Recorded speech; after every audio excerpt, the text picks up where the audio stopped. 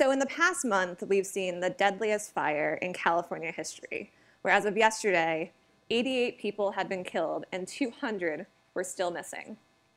In addition to that, 19,000 buildings had been destroyed, most of those being people's homes.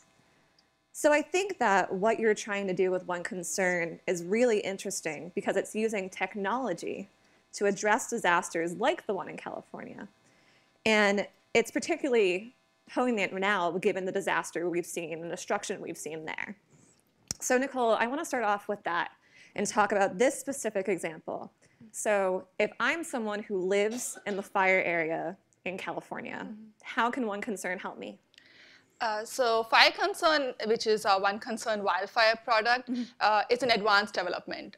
It's not commercially released yet, but my team is actively working on vigorous validations to ensure that when we do release it, it is as accurate as possible. And we are sharing those outputs with fire experts on the ground. And our hopeful release is early 2019 next year. But the issue right now is pretty grievous, and Fire Concern wants to answer two main questions. The first question is going to be, where is the fire right now? And the second question is going to be, where is the fire going to go? Now, you might wonder the question, where is the fire right now? It's such a simple question. Why is that not answered right away? We need to understand that fires are progressing really fast, sometimes at 60 miles per hour. And meanwhile, you're getting this haphazard information in. And by the time the information even comes in, what happens is it's already not useful. Sometimes firefighters have to go all the way and just do paper maps or static aggregated maps. And just because of that, you cannot answer even that first question, which is where is the fire right now? And that leads to a lot of uncertainty in decisions like, who should I evacuate now? What sort of resources do I need to pre-position? And that leads to all this chaos constantly. So with One Concern, what we'll do is every 30 minutes, first answer that question, give you a near real-time understanding of where the fire is going towards so that you can make those decisions. And once we are able to accurately answer where the fire is now, that's when we can more accurately answer where is the fire going to. So that's, and so when you're able to forecast that in a time series, then you can understand just what the decisions could be ahead of time as well.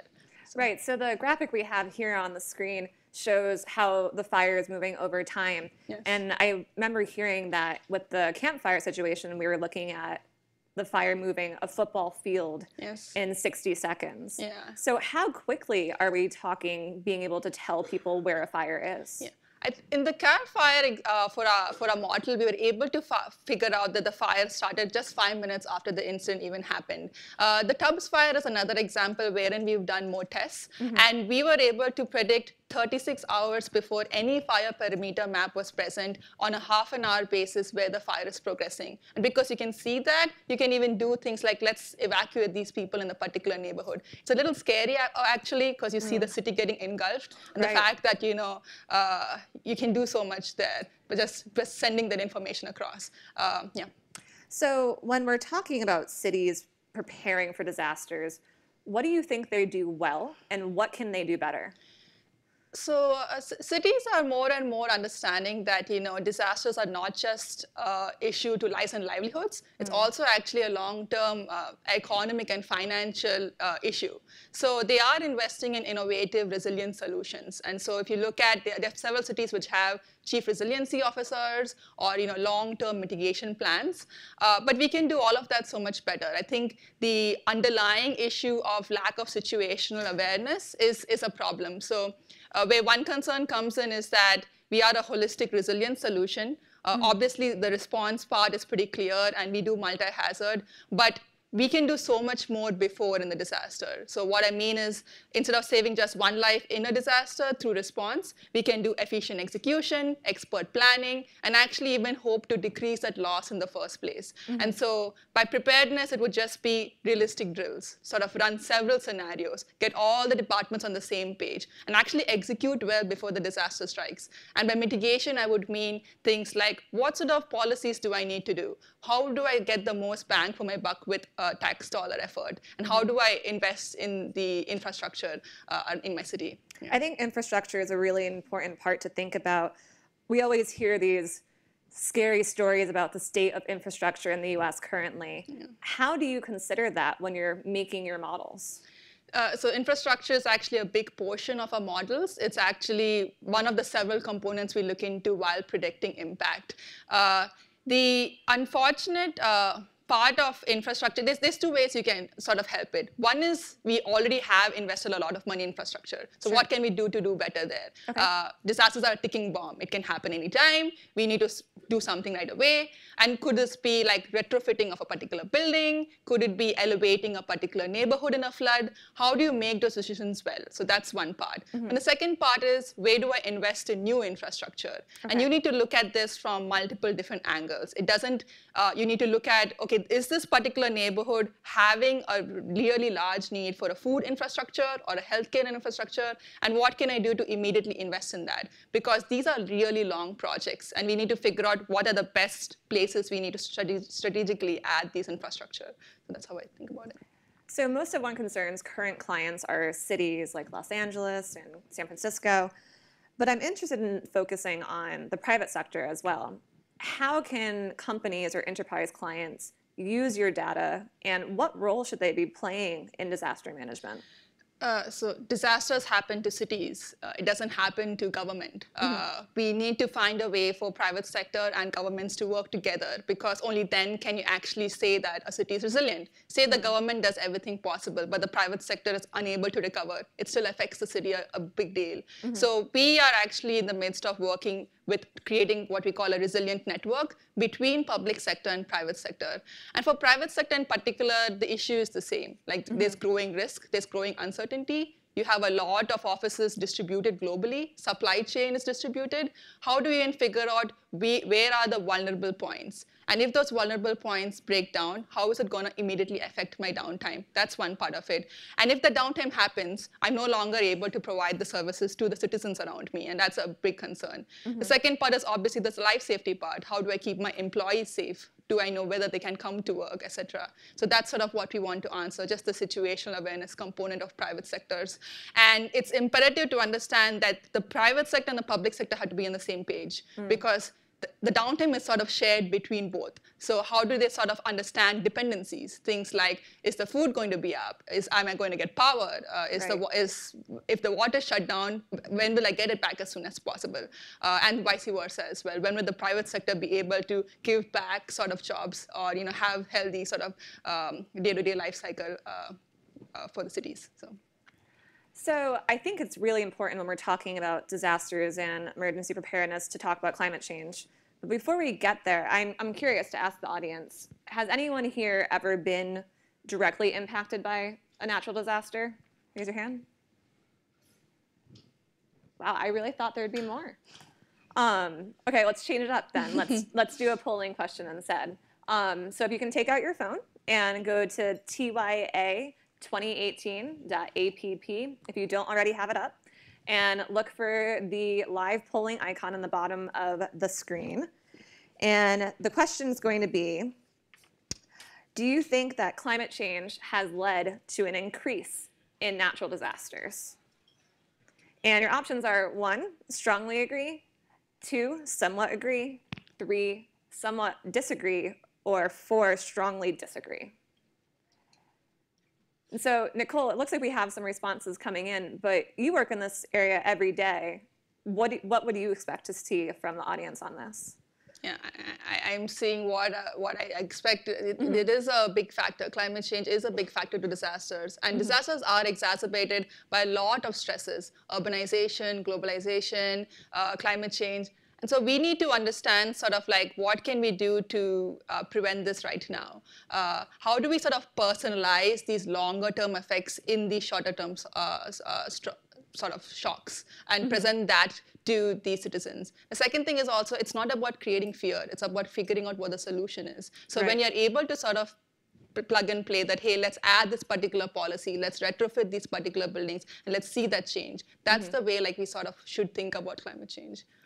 So I have some information I want to pull up on the screen, if I can, about climate change and natural disasters. I'm sure you all were very interested in the National Climate Assessment that came out last week. What stood out for you from that report as most important, or something we should really be looking at?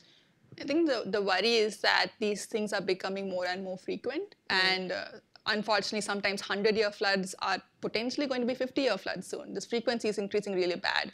And there's another thing which I'm also worried about is that what if you start having disasters which cities have never seen before happen in a particular area? I'm not sure if you know, one concern actually started with such an event. My CEO and friend Ahmed was stuck on his roof in Kashmir for 7 days because of a devastating flood. But Kashmir hadn't seen floods for several hundred years, so hundreds of years. And now it's happening on a yearly basis. And that's pretty frightening because the infrastructure is no way capable of working against these floods. And that's something which is very scary to me, that as and when this is changing, what do we do to make sure we are fighting against disasters? I think that's a really important part to talk about with this, where we're seeing increasing number, different types, increasing intensity of these kinds of weather events. And so I wonder, how do you protect against future threats when past models may no longer apply to what we're looking at? So I think that's where an AI comes in. There's actually a lot of great research done just in the natural phenomena sciences, in floods, in hydrology, hydrodynamics, etc. But the issue is that it's a painstaking process to calibrate and tune these models. And say you have a new breakthrough research that, hey, this feature actually correlates to impact. It's very hard to sort of bring that back into the physical model space. So that's where we believe AI is very useful. You can quickly add in multiple different features and constantly sort of tune yourself towards a historical event. We need to understand that with AI, we can always validate and see how we're doing. My team actually deployed to Indonesia as well as in Mexico to even collect information during the earthquakes as to how the infrastructure performed. And then what we do is that we take those models, see how well they perform, and if they're not performing well, what are the localized issues that we have, we've missed out. So that's a constant process. And is there a certain kind of disaster that you think we'll be seeing more of in the future given climate change? I think it depends on the city, but I do believe that if we don't act now, it's unfortunately going to become much and much larger issue. And like I said, it can become to a point that you start seeing disasters you didn't even expect. So that would be unfortunate. Yes. I think when we're talking about climate change, we also often ask, what can we be doing, or what should we be doing differently? Does your data show you anything on that we should be changing? So we work with cities, and preferably, it's not just about the response. We want to be deployed before the disaster strikes. So ideally, when you deploy in a city, we take 2 to 3 months. We work with the chief resiliency officer or the emergency manager. We understand the infrastructure, the dependencies, etc. And then we run through a series of different scenarios, which is the preparedness drills, so that we can understand what the dependencies are and how to improve upon their actions. But we also help in terms of policy making, which is like, do I need to change my seismic building code? Do I need to help this particular neighborhood? So a combination of those two can help you sort of, one, reduce the loss, and two, if there's a loss, how do you fight against it? Right. So when I spoke with you a few weeks ago, you had mentioned to me that one of the primary goals of One Concern was to drive deep social impact. What does that mean for you?